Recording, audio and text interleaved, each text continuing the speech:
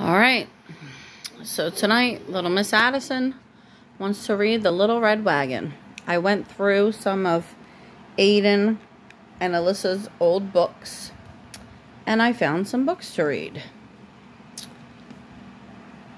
I don't know where this book came from, but it'll work.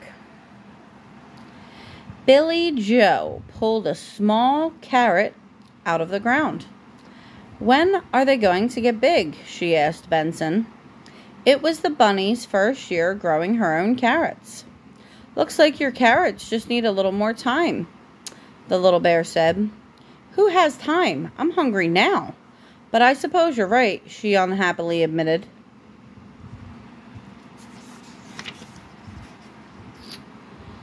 "How about a lemonade break?" Benson suggested. Then he saw something under a pile of twigs and leaves.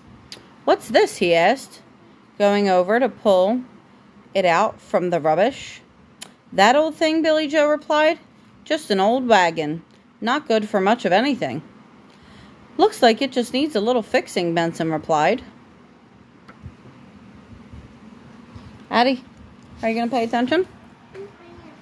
All right, let's pay attention.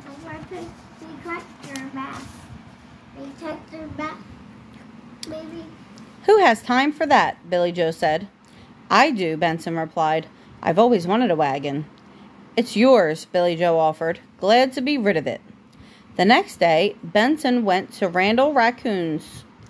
Randall collected all kinds of things and searched through his piles of junk until he found the right part for Benson's wagon.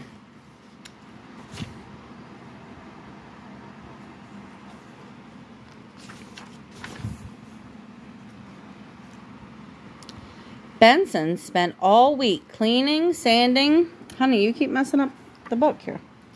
Benson spent all week cleaning, sanding, and painting the little red wagon until it looked almost brand new.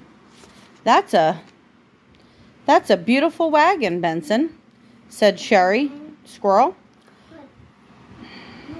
I bet it could carry lots of nuts. I found a tree with the most delicious nuts. How about we go over and collect them now?" Benson suggested, and the two headed off towards the tree.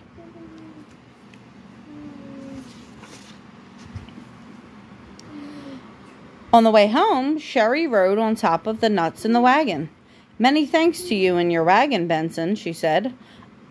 "It would have taken me a long time to carry all these nuts by myself." The next day, Bobby Beaver came by. He wanted to use Benson's wagon to help carry his wood. Benson was happy to help.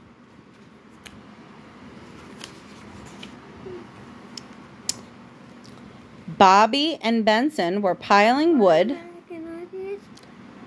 onto the wagon when Billy Joe spotted them. Honey, you gotta stop moving it. That's the bunny. Yeah, that's the bunny Billy Joe.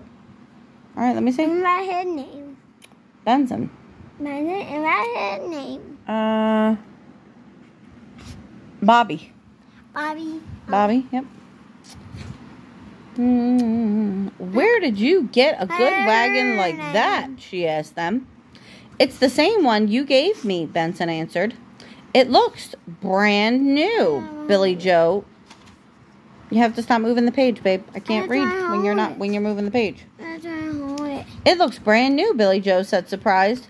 "Look at all the wood it holds. I have plenty of carrots to move. Your wagon would sure help." All right, let's see. Can I turn it? "With 3 of us working, we'll be done with this wood in no time," said Benson. Once the red wagon was empty, Billy Joe hurried home with it. What's he doing? She carried as many of her now fat carrots as she could. What's that bear doing? He's getting the wood. Oh. At one time Oh, and that loaded is them right onto there, the wagon. Jimmy. The pile grew and grew until it was quite high. Hold on. Let's see, this is the page we're on here. From a distance, Benson saw the little red wagon straining with the weight of its load. "Stop," he called. "That's too heavy." "It's fine," Billy Joe scoffed. Look, that thing say, "Stop, that's too Addie. All right. I can't get this to focus. Okay. It's fine, Billy Joe scoffed. So up on the top of the pile, she tossed the last of her carrots. Snap! Off broke one of the tires. Crash! The huge pile of carrots came crashing onto the ground. Oh no, Benson cried. Sorry, Benson. I guess you were right about it being too heavy, Billy Joe said. It took them many trips to pick up all the carrots and carry them to Billy Joe's burrow. Benson tried his best to reattach the wheel, but although it stayed on, it wobbled horribly. He went back to Randall, and luckily he had a good wheel. Benson fixed the red wagon. Okay. Benson fixed the red wagon and took the mouse family Morganson for a ride the next day.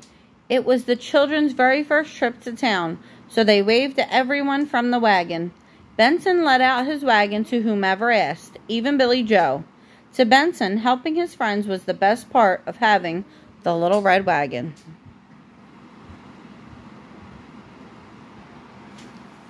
The end. Not the end.